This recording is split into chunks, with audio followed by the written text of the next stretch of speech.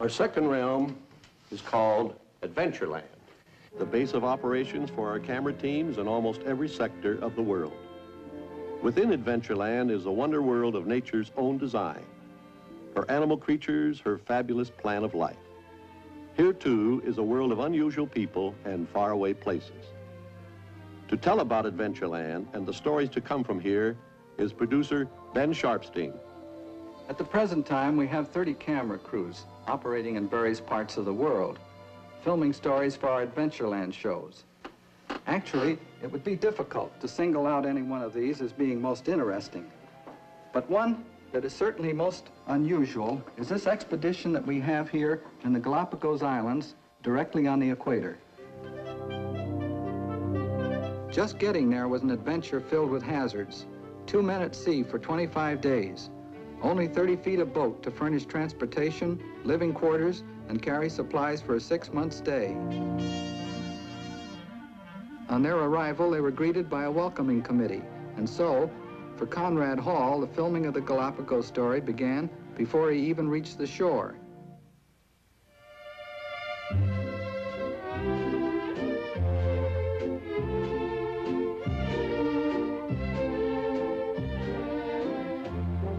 Jack Coffer, the other half of the camera team, is recording the amazing story of the giant land tortoise, putting on film the life history of a rare and all but extinct specimen. Another species peculiar to the islands is a marine iguana, the only seagoing lizard. He lives on land and feeds exclusively on seaweed, a living reminder of the age of dinosaurs. He's equally at home on land or in the water. In the Atlantic Ocean, 500 miles off the coast of South America, are the windswept, treeless Falkland Islands. Sewell Pettengill is an authority on bird life, but when he attempted to film the curious ways of the penguins, he soon found that he was the object of curiosity.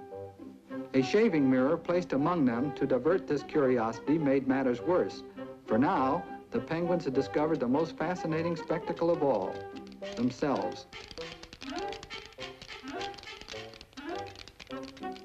And so, it became a matter of patiently waiting until this new interest had worn itself out. To bring you unusual adventure stories from the remote corners of the globe is all a part of our plan. Here in Lapland, deep in the Arctic Circle, our photographers are filming another exciting story, the story of enormous reindeer herds and the people whose lives depend upon them. As the herds migrate from one feeding ground to another, so must the families, a people who are literally herded by their cattle.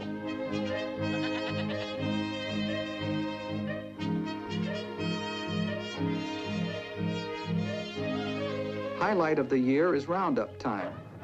Here is the reward of a year of hardships and hazards. Meat for the table and hides for 100 uses.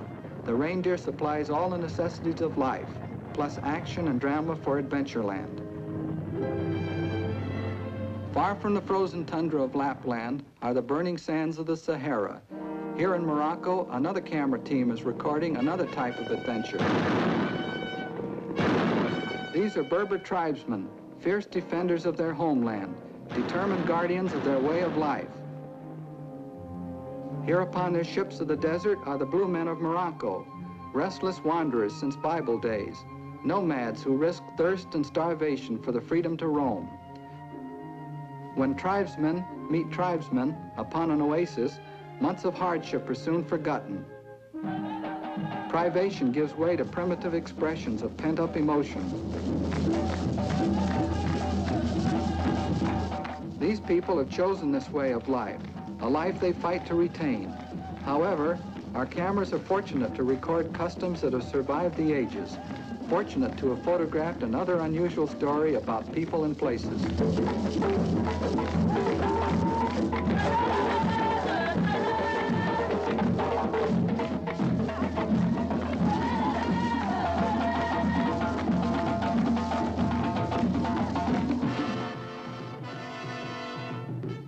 In Portugal, our cameras are filming an unusual and exciting tradition that is very close to the hearts of the people.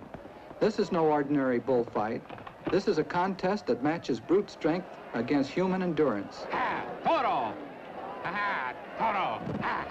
Apparently, the objective for the bull is to knock the men down in one clean sweep.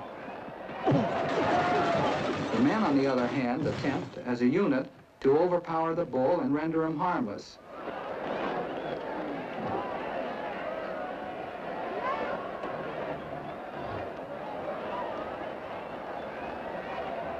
In these encounters, the bull does not lose his life.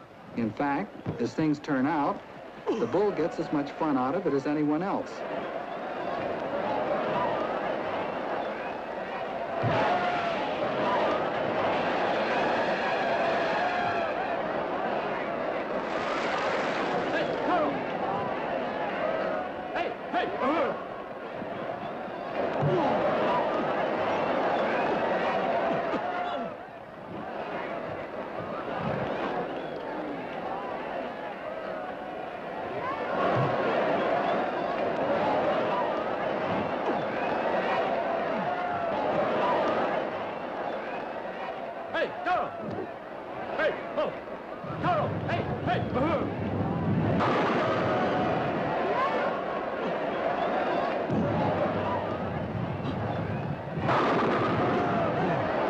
These are only scenes from the things to come.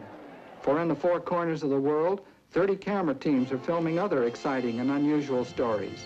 These will all become part of our Adventureland series.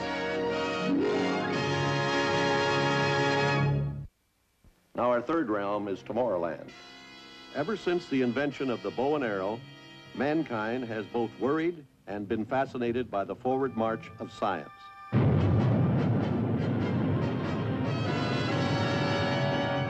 Today, with the recent discovery of tremendous natural forces and their harnessing to man's use, man is still anxious, yet still hopeful. In the programs to come from Tomorrowland, we plan to explore these forces and their use, to find some measure of understanding about the things that lie before us. Here to tell you about our realm of tomorrow is Director Ward Kimball.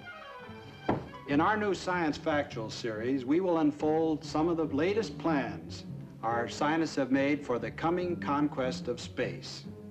For instance, we will actually show you the designing, building, and the launching of the first passenger-carrying rocket ship into outer space.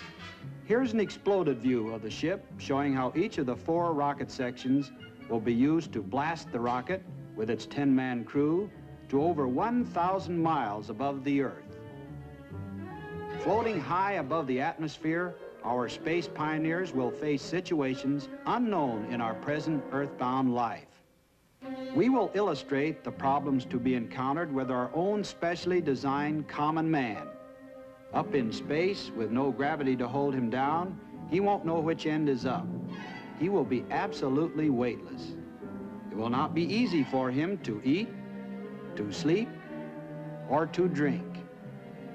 With their mathematical calculations and rough sketches, scientific advisors have helped our artists create a brand new spacesuit.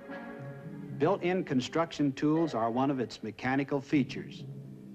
You will see this suit in action when we show the construction of the first atomic-powered space station. This base, floating 1,000 miles above the Earth, will be the jumping-off point for our trip around the moon. Years ago, Jules Verne wrote one of the first space stories, in which he fired his heroes to the moon from a large cannon. However, our requirements for a moon ship had to be much more modern. Here again, our scientists helped us solve the problem.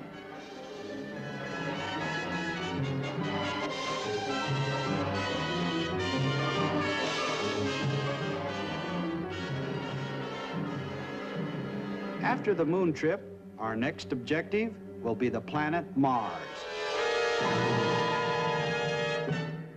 When Galileo constructed the first telescope, he could see only that Mars was round and sort of reddish in color.